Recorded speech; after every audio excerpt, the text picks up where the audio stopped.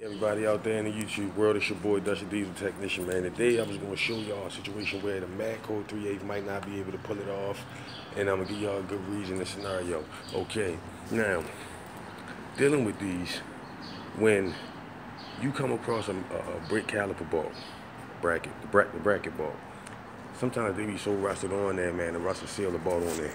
Alright, now, check this out. You see this? All that rust build up around this bolt. Now check me out. You're gonna try to remove it.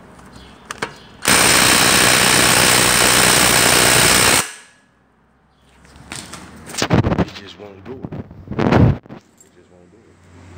Because of the simple fact, the rust got it sealed on there, man. So right now, I got a brake jar to go all the way around. I'm starting off with the back on this Lexus RS. On this Lexus RS 400H.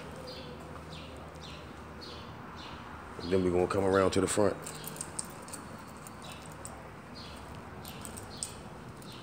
And pull these ones off. But yeah, sometimes this boy might not be able to get the brake caliper ball off if it's rusted. Now, if you go ahead and apply some PB Blaster or something like that, WD-40, that might do the trick. You understand? That might do the trick.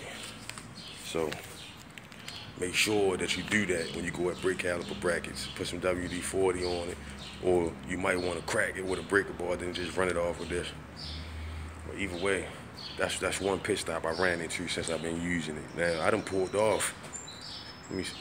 I did 4 caliper jobs, caliper replacement jobs since I got this, and it's worked on 3.